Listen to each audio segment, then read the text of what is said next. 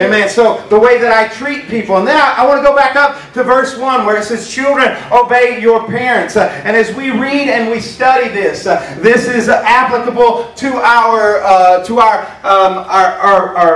physical parents, our blood parents. And it's also, it is also applicable to our spiritual parents. You know, we have spiritual parents in the Lord. We have spiritual leadership. And I want to say thank you to the young people. I had a conversation with a group of young people Sunday morning. And I asked them to honor me and to start applying some certain things to their life. And I want to say thank you for honoring me and for obeying. The book of Hebrews tells us to obey them that have the rule over you. Amen. And we do this because we're in submission to the Lord. And I want to say thank you for that. And folks, the things that are preached and are taught across this pulpit, it's all from the Bible.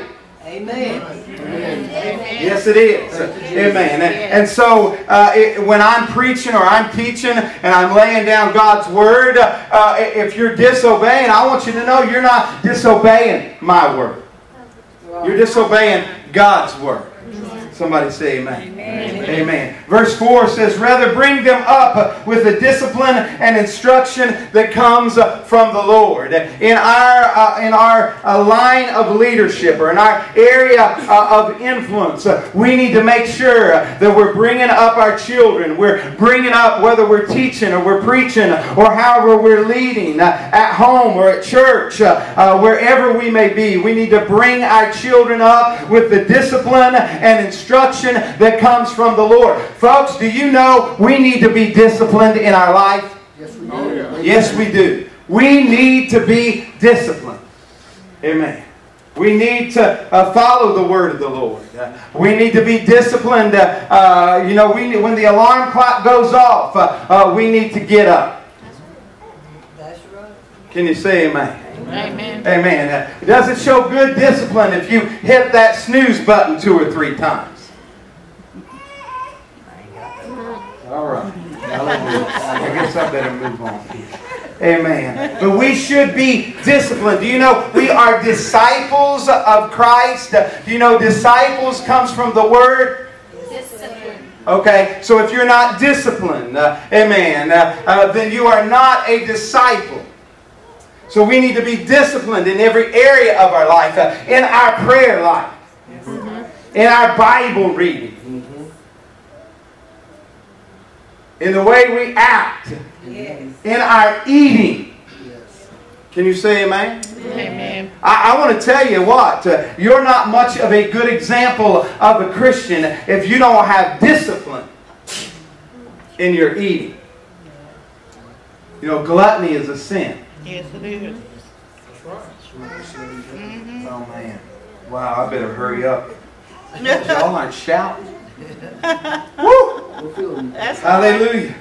Amen. Bring them up with the discipline and instruction that comes from the Lord. As parents, as fathers, we need to make sure that our instruction, and if we'll line up with God's Word, amen, guess what? Everything that we teach our children, everything that we ask of our children, we don't have to worry about it. Hey, I'm in line with God's Word.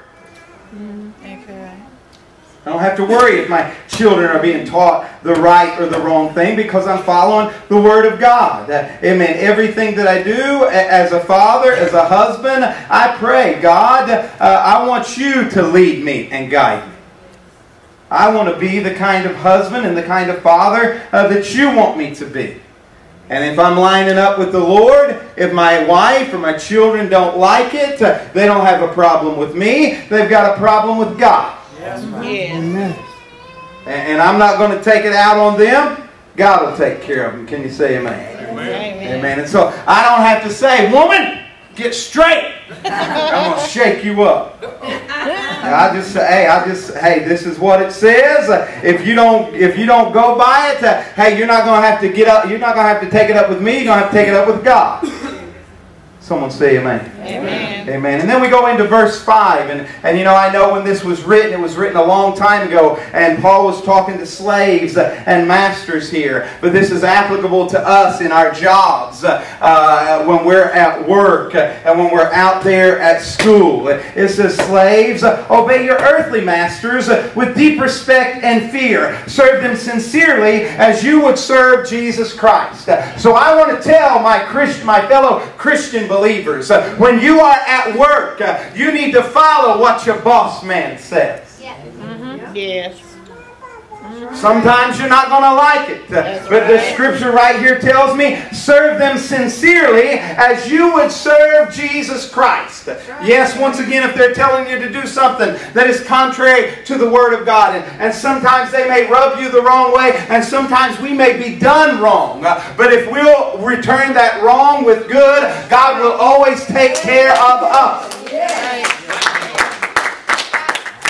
Now let me tell our children, how would this verse be applicable to you? It would be applicable to you when you are at school. And all my school kids need to be listening right now. I know a lot of times you don't like what the teacher says.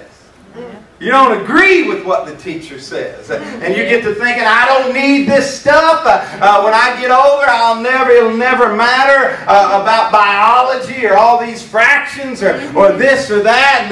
And, so I'm not even going to do it. But you need to do your schoolwork as you're doing it unto the Lord. Amen. Yes. Woo! That's not me. That's God's Word. Amen. Serve them sincerely as you would serve Jesus Christ. Amen. I'm not doing this work for my teacher. I'm not just doing this work for a good grade. I'm doing it for Jesus. Amen. Woo! Man, you talk about our GPA rising. If we would start doing... Amen. And then as we go through this, if you'll follow along with me, Jacob, using Ephesians 6 in the New Living Translation. Amen. So you have to pay close attention and go with me. Amen. On this.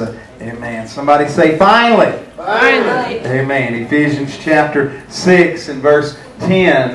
Amen. But this I want in the King James Version. If you'll do that for me, Brother Jacob. Ephesians chapter 6 verse 10 in the King James Version. If you don't have your Bible, I encourage you, even though we do project it overhead, that you bring your Bible with you every time you come to church. Amen. This Bible is your weapon. Amen. It's your sword. Amen. It's a weapon of offense and a weapon of defense. And you need to have this weapon with you at all times. Amen. And not only be carrying it, but the Scripture says, I've hid thy word in my heart so that I may not sin against thee. Amen. If we'll hide this word in our heart, it'll give us the guidance and the intestinal fortitude, and it'll give us the know-how to stay right with God. Ephesians chapter 6 and verse 10 says, finally, my brother. And everyone say finally. Finally. Be strong. Everybody say be strong. Be strong. Everyone say be strong. Be strong. Amen. There we go. Be strong in the Lord and in the power of His might. Amen. Everybody, amen, that has the Holy Ghost, everybody that's a believer needs to be strong. Amen. Amen. You can operate in the power. Somebody say the power. The power. The power of the Lord. Amen. And if you are not operating in His power, I want to tell you tonight, you need to get full of the Holy Ghost. You need to let the Holy Ghost get a hold of you. Amen. You need to stir that gift up that is within you. Amen. So that you have the power to walk right, the power to talk right, the power to be a witness. Somebody say amen. Amen. If I've got to preach by myself, I'll do it tonight. But it'd make it a whole lot better for me if you'll preach with me. Amen. Somebody say praise the Lord. Praise the Lord. Everyone say in Jesus' name. Jesus' name. Amen. God bless you as you are seated tonight. As we go back to the very first part of this verse, before we get in here, I want to let you know tonight, this book of Ephesians, Paul was writing from prison. He addressed a problem that had been afflicting the Christians in the province of Asia, and he was giving them some encouragement. There had been some conflict between the Jewish and the Gentile Christians, and this Tension was threatening to split Christians into two groups, therefore destroying the unity of the church. We don't need groups in the church. Amen. Amen. We need to be united, not just in name, amen, but we need to be united. Amen. We need to let God lead us and guide us. Can you say amen? Amen. Paul insisted that it was God's purpose from eternity that the gospel be preached to the Gentiles who were once foreigners to God's covenants. They were now made fellow citizens with God's people because it is God who has drawn those two groups, the Jews and the Gentiles, together in Christ. Christians need to make every effort to maintain the unity of the church. We need to do all that we can to make sure that we are united. Yes! Somebody say amen. Amen. Amen. So if it means sometimes just loving somebody that you really don't feel like loving, guess what? You need to love them. Amen. If it means you make sure you and your husband get along all the time, then you do it. Do you know if you and your husband are fighting and fussing, you can bring that spirit into the church and it causes disunity. It causes a severance. Amen. And we don't want that. Can you say amen? Amen. Amen. We want to be united and we want to do it. We need to be one body in Christ Jesus. Amen. And we got to remember that it takes everybody to make up the body. Even those bodies that you don't like, it takes them to make up the body of Christ. And remember, you didn't choose everybody. God chose them. That's right. And if God wanted them here, God's right and not you. Can you say amen? Amen.